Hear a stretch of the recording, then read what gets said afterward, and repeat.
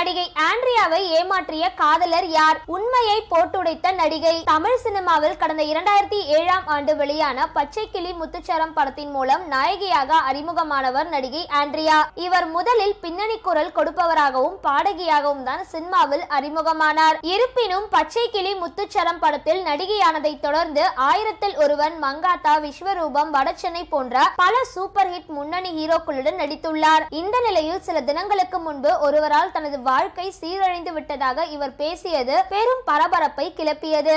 அதிலும் அரசியல்வாதி நபருடன் உடல் ரீதியாக தொடர்பு வைத்திருந்தேன். அவரால் நான் மன ரீதியாகவும் உடல் ரீதியாகவும் பெரும் மன உளைச்சலுக்கு ஆளானேன். அதனால் சிறிது காலம் நான் மருத்துவமனையில் சிகிச்சை எடுத்துக்கொண்டு இருந்தேன் என பேசியதாகவும் தகவல்கள் வெளியாகி சர்ச்சைகளை ஏற்படுத்தியது. இந்த நிலையில் பலரும் அவர் யார் என்று ஆண்ட்ரியாவிடம் கேள்வி எழுப்பி தொல்லை கொடுக்க ஆரம்பித்ததில் அதற்கான பதிலை நான் எழுதிய புரோக்கன் விங்ஸ் புத்தகத்தில் அந்த நபரின் பெயரை குறிப்பிட்டு உள்ளேன் என்று அவர் கூறியதாக தகவல்கள் பரவியது. இதைத் தொடர்ந்து தற்பொழுது சர்ச்சைகளுக்கு முற்றுப்புள்ளி வைக்கும் விதமாக நடிகை ஆண்ட்ரியா பேட்டி ஒன்றில் பேசியுள்ளார். அதில் நான் நிகழ்ச்சி ஒன்றில் பங்கேற்ற பொழுது என்னை ஒரு அரசியல்வாதி ஒருவர் சீரழித்து விட்டதாக கூறியதாக பேசப்பட்டு வருகிறது.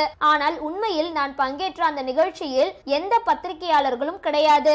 என் வாழ்க்கை பற்றிய சில விஷயங்களை வெளிப்படையாக பேசினேன். மேலும் நான் வெளியிடுவதாக இருந்த புத்தகத்தில் அந்த நபரின் பெயர் குறிப்பிட்டு உள்ளதாகவும் கூறுகிறார்கள். ஆனால் உண்மையில் அந்த நிகழ்ச்சியின் போது அந்த புத்தகத்தில் இருந்த ஒரு கவிதையை தான் நான் படித்தேன் என்று கூறியுள்ளார். மேலும் இது குறித்து பலரும் என்னிடம் கேள்வி கேட்டார்கள். நான் என்னுடைய மோசமான ஒரு காதல் பற்றிய கவிதை, அது மேலும் 10 வருடங்களுக்கு முன் இருந்த காதல் தான் என்றும் 10 வருடத்திற்கு முன்னால் அந்த கவிதையை நான் எழுதி இருந்தேன் என்று கூறியிருந்தேன். ஆனால் வேறு மாதிரியான வதந்திகள் பரவி வருகின்றன. இது போன்ற கட்டுக்கதையான விஷயங்களுக்கு எல்லாம் நான் எப்படி விளக்கம் கொடுப்பது? அதனால் அமைதியாக இருந்து விட்டேன் என்று கூறியுள்ளார் ஆண்ட்ரியா. இந்த வீடியோ பத்தின உங்களோட கருத்துக்களை கீழே இருக்க கமெண்ட் பாக்ஸ்ல போஸ்ட் பண்ணுங்க.